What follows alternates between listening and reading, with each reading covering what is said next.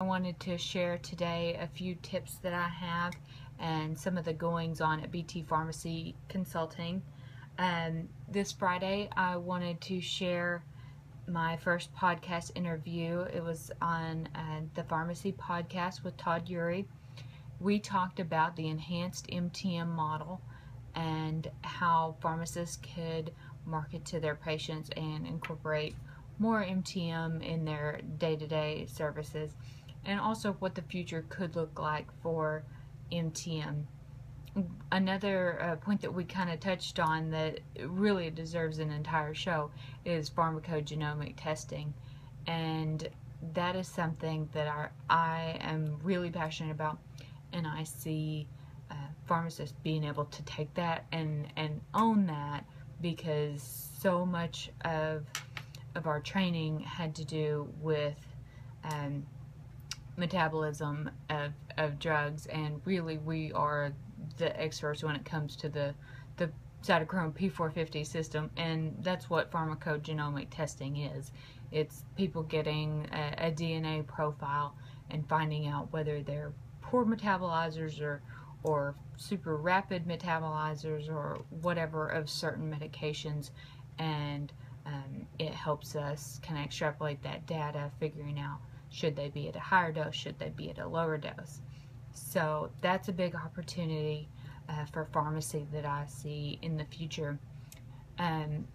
One thing, I had a meeting with the Arkansas Care Transitions Coalition, and they are trying to identify ways to decrease adverse drug event and hospital readmissions.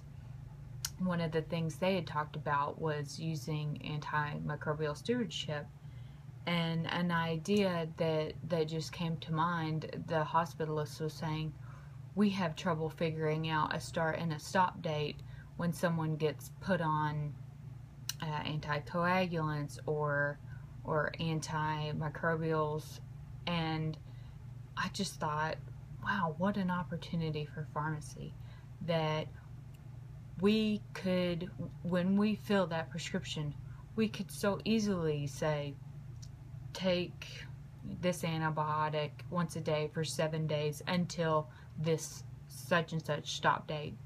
And it would be such a simple thing for us to do.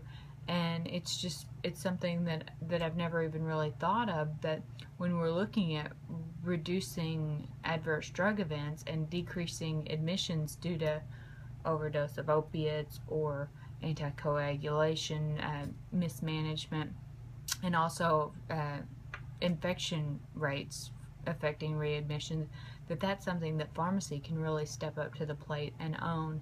So that's kind of something I wanted to share with you guys.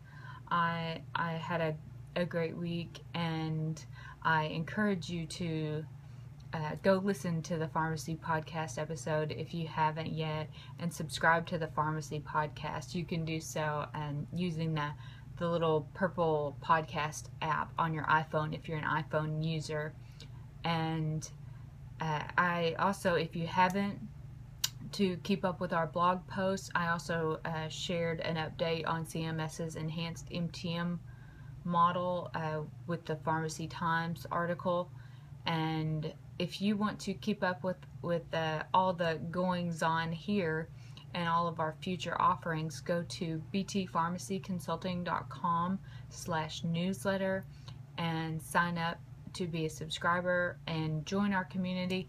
And I love to get feedback from community members, and it's so great whenever everyone sends me questions, because I feel like whenever someone sends me a question about something, that it can help so many other people if I can answer it in the form of an article or a blog post or a podcast.